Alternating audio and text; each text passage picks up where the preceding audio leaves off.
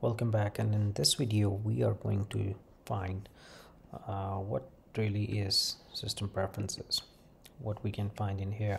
So in Windows it's equivalent of control panel, even though in Windows 10 they are really uh, parting away from control panel, and it's harder to find settings inside control panel, and then it's available in elsewhere. You really have to search and find it in via settings, or you really need to know those msc shortcuts.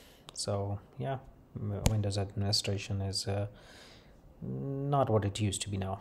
So over here in MacBook, we have this is all the control setting. You can see that just like Windows, we have mouse, trackpad because it's a MacBook, keyboard, printer, scanners, etc.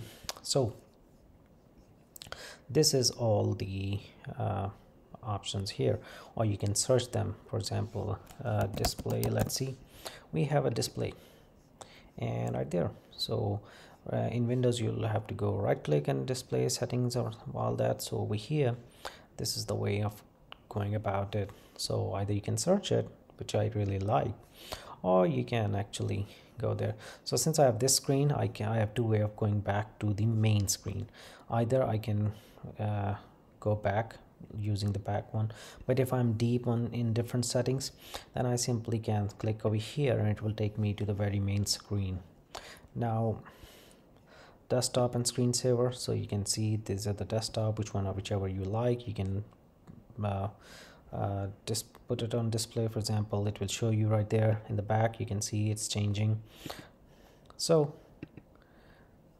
different ways of getting your display. Now I think I really have messed it up. I like the old one. I think that was this one.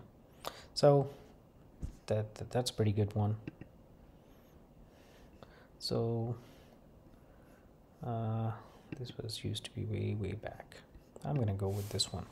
So screensaver, again, which kind of screensaver you want or what you want it to do. What happened here? Oh, there's no screensaver right now here. Maybe it needs to be set up. We'll get to that later on. The other thing, a cool thing, is the docs. Where is it? Desktop, general. Oh yeah, this is the dock theme and all that. Actually, let's go back there. So this I don't know if you are like, it depends on the kind of person.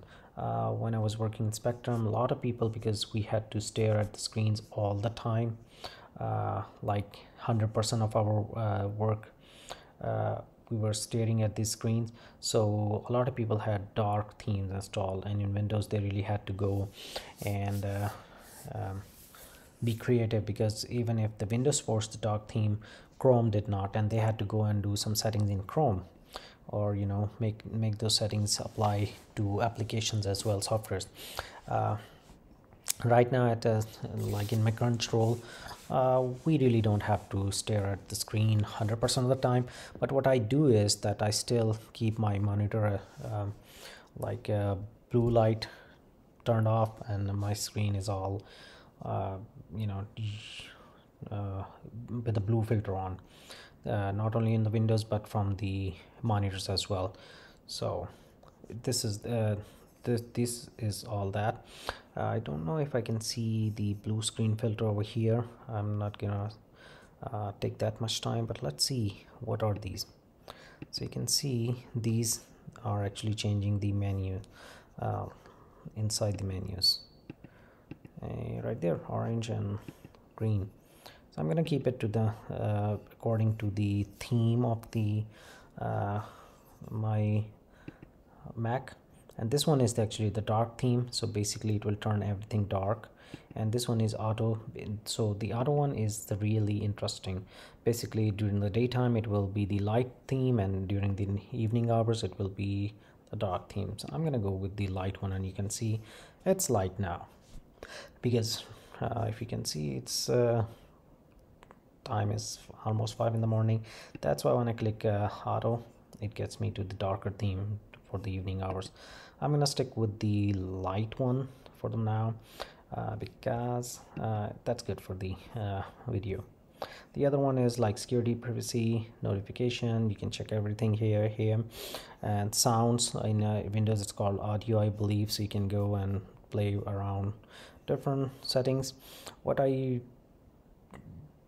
will recommend, you don't go like, that's how we learned Windows back in the day in XP. We faced a problem, then we dug up the solution, and then same thing, just play around, feel it, and you will learn a lot more than just going about it. So let's see what's in printer and scanners. Can it detect my printer? No printers are available. Click add. So if I click add through the network, it did find my printer right there. And Bonjour is the basically the AirPrint server, whatever Apple calls it, different name. That's the one. I'm not gonna add it right now because I really don't print from something from here, but when I want to, I will. Again, let's go back here. Accessibility is the same in Windows, where we have like text to speech, or the text is bigger for, so you can easier it's easier for you to look at it. The really interesting one, user and groups. So I can add actually more user. I should actually add a user for my son. He keeps messing my account. All right, so this is it for the settings. You feel free to go deeper and deeper. We will come back and see some settings stand alone in their own videos. For example, time machine, that's basically the equivalent of what's it called, file and history in Windows 10 and backup in Windows 7. So file backup, so we'll come back to it. So let's wrap this video here. It's almost it's gonna hit the 10-minute mark, so let's wrap it here. If this video has helped you, please rate, comment, subscribe, and share, and I see you in the next one.